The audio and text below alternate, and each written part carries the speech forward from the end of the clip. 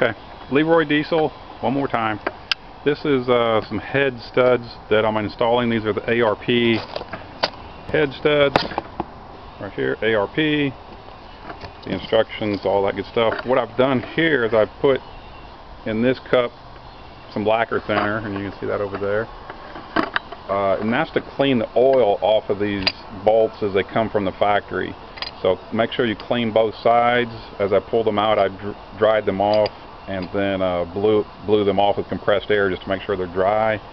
Right here I've got my drill set up with the appropriate tap and chased all the threads on the block. Even though this is a new P400 block, I just chased them, and then I shot them with carburetor cleaner just to ensure they were nice and crisp and dry, and then blew those out with compressed air.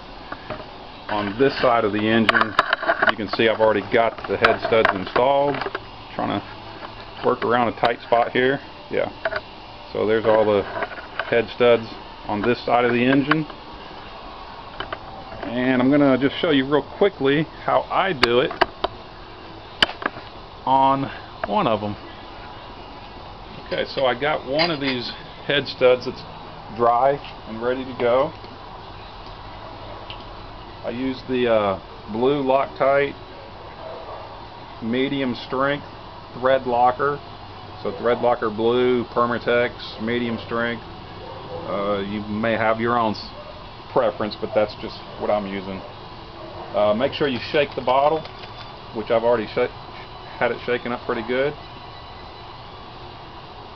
Install just, it only takes a little bit, about that much is all you really need. I usually just put I like to get all the way down to the bottom of the thread, like that, so that as I'm threading it in, it coats the whole thread. And then just start working them in there.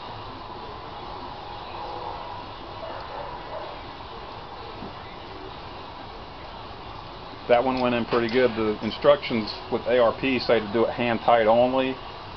That's about as much as I give it. I just make sure it's bottomed out, and that's just my own preference.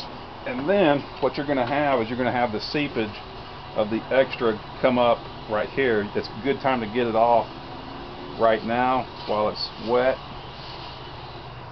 If you wait till it's set up, it's going to be a pain.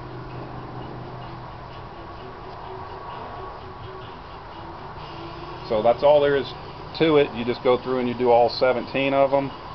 I wait overnight, and then I'll come in and I'll slap the heads on and get those torqued down.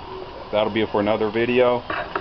If you have any questions, you can get a hold of me at leroydiesel.com. My phone number is posted there, and check out my website.